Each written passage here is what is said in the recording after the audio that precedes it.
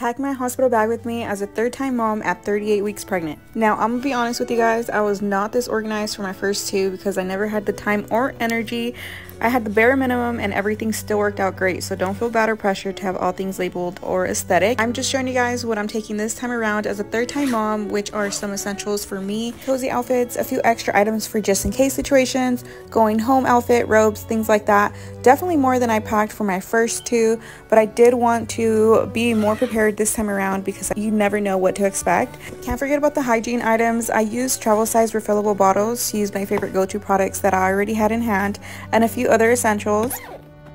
For my hair, I wanted to keep things at a very bare minimum, so I just packed a hairbrush, a hair detangler, water, a hair tie, 2 bobby pins, and a clip that I actually added off camera.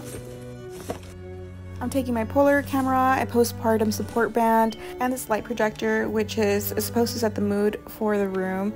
I do plan on delivering unmedicated like my previous delivery. These last two settings were my absolute favorite, so I'm going to be using those. I also packed tea light flameless candles, a battery operated aromatherapy diffuser, a portable Bluetooth speaker to help me through the delivery and contractions. Unfortunately, that was all delivered after I had already filmed this video, but I did not want to procrastinate filming this any longer, so I just went ahead and did it without it, and I just thought about telling you guys afterwards.